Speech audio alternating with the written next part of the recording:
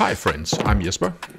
I'm currently building a tabletop from pallet blocks and I'll need a way to flatten it, so I must figure out a jig to help me do just that.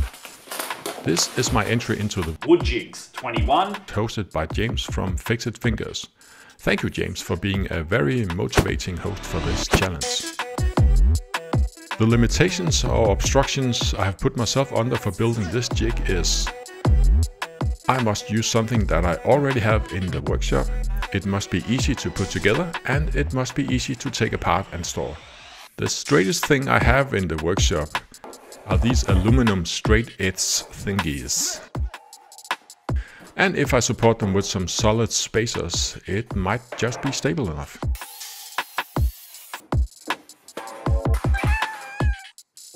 I also have a lot of these pipe clamps, so let's use them also.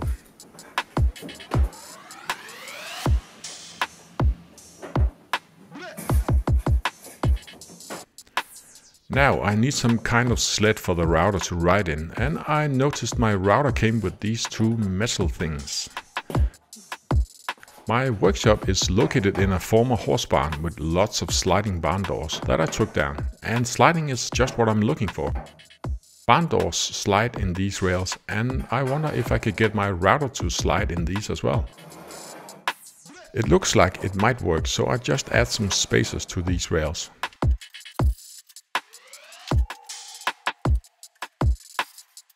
And now there's only one way to find out if this terrible thing of a jig actually works.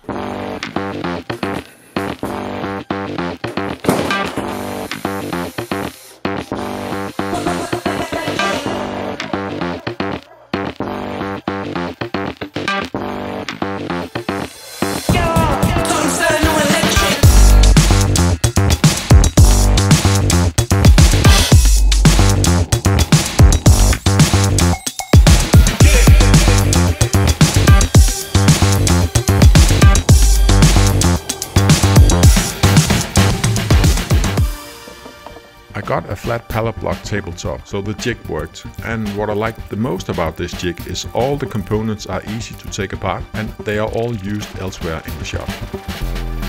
The next video will be the pallet blocks coffee table build, so buckle your seatbelt, Dorothy, and subscribe or Kansas is going bye-bye. Thank you again to James Finger for hosting the Wood Jigs 21 challenge. Please check his channel Fixit Fingers and also go watch all the awesome entries.